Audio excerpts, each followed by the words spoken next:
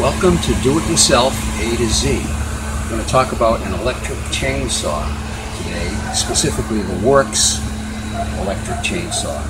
What I've done to store it is I've cut a slot in the end of the box so I don't have to take the chain off when I want to store it. Just stick the bar through the slot. Okay.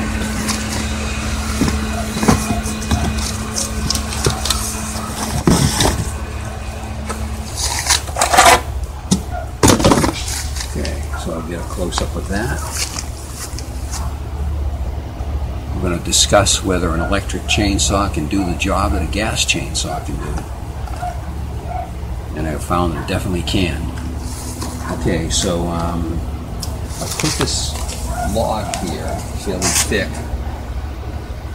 and I put it like this because there'll be compression along the top of the log, which tends to jam the chainsaw, the chain, and when it jams, sometimes it jumps off the sprocket or gear inside here, and it's easy to change chains and put it back on if it jumps off the gear. What you do is you loosen the cover here,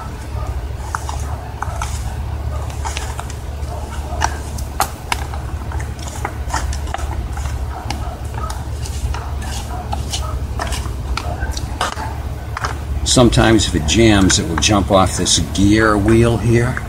And it's easy enough to put back on, and then just pull the bar tight, put this back in place,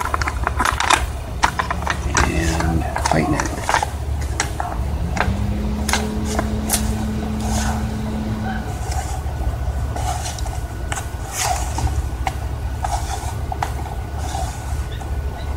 Okay, that's nice and tight, and make sure the chain is nice and tight. It turns okay. Let's see, it's not turning. There we go. Okay, so let's give it a try and see how it cuts. Okay, I'll get some eye protection on, which I should have. What I've done is I've propped a branch, fairly thick, part of the trunk actually, and I'm going to show how the electric chainsaw cuts quite adequately.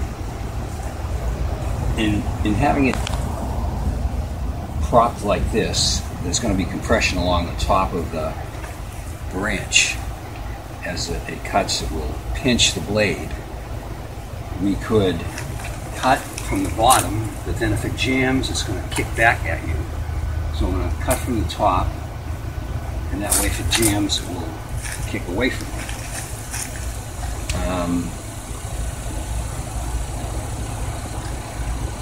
If it does jump off of the jam and jump off of the sprocket, I've shown how easy it is to get it back on.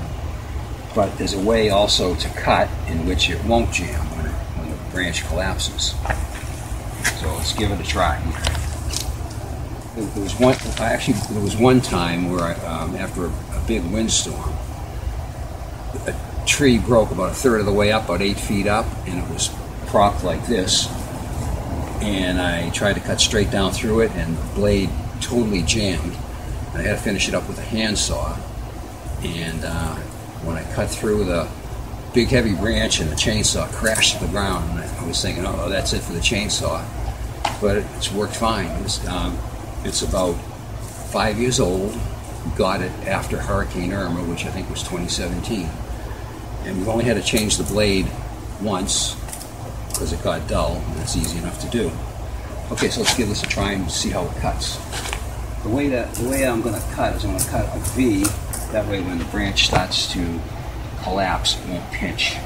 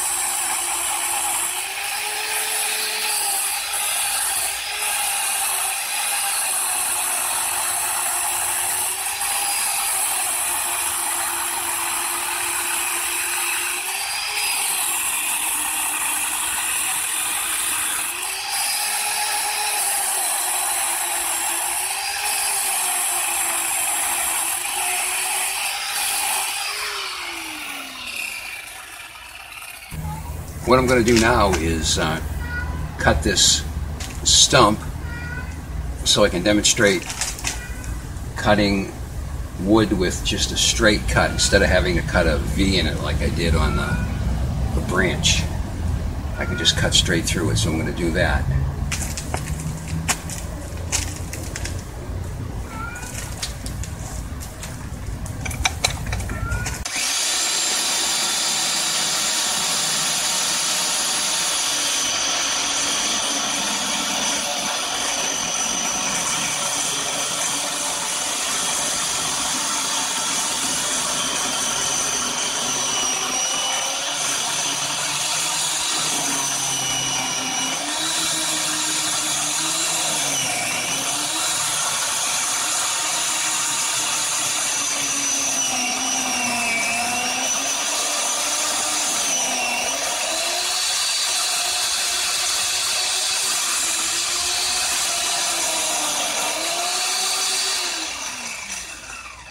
Okay, I may have to use a wedge here.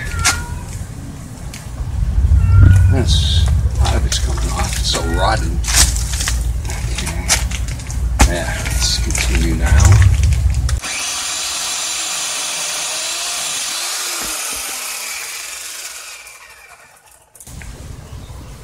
Okay, so that cut pretty easily, just making a straight cut. It's about a 10-inch trunk.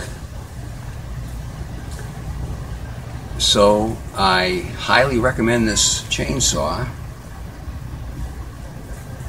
and the only negative thing I'd say about it is if there's an electricity outage, obviously you can't use it.